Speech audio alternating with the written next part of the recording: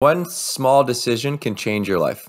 One simple action can change your trajectory. You know, like Johnny, if you just wouldn't have acted on that gut that you had when you met AJ, right? Easily for you, it's you have to put yourself out there to be like, hey, listen, hey, we should do something, yeah, right? You could have easily just thought, oh, AJ's what a great dude, and I'm going to stay in touch with him, and slowly never stay in touch with him. Let's bring it back to my experience, which was feeling just totally stuck in the depths of the mud. There was only one person in my life that I thought of that I felt was inspiring. Just one person, and that was Johnny, the filmmaker.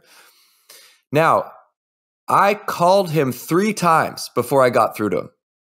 The first 2 times, he didn't pick up because he didn't know who the fuck was calling him, right? And even when I did call him, it was a very kind of odd phone call. Hey, Johnny, my name is Ben.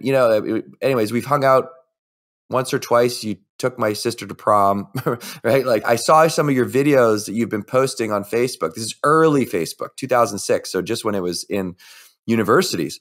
And he made these videos of him and his friends partying at McGill University during their Frosh week. And it was just super fun and inspiring party videos. And I said something along the lines of, I've seen your videos you've been posting. I've always wanted to make a video like that. And I just wanted to throw it out there. If you ever wanted to make a video or a movie, I would love to do that. And he said, I was just in Cuba with my friend Dave, and we were talking about the exact same thing. I said, great. And serendipitously, Johnny's older brother had come up to me in the bar in Victoria and been like, hey, we should do something. And I knew exactly what he meant. I was like, I just talked to your younger brother. So it was this serendipity, but that's what happens when you start to follow that true self, right? I don't know if you guys have experienced this, and this is a little bit out there, but this is how it works. When you start to walk that path, in the Buried Life poem, they call it your true original course.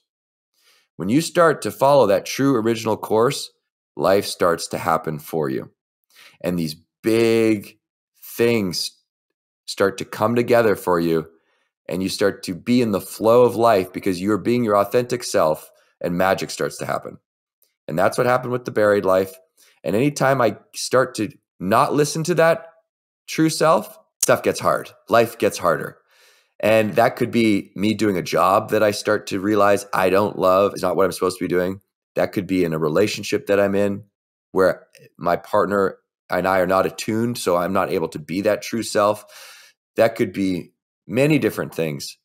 But when I start to feel that of why are things so hard? Or I start to feel a little bit down, I think I step back. I think there's something that I'm doing where I'm not being true to myself. And when I start to live from that authentic place, then magic happens.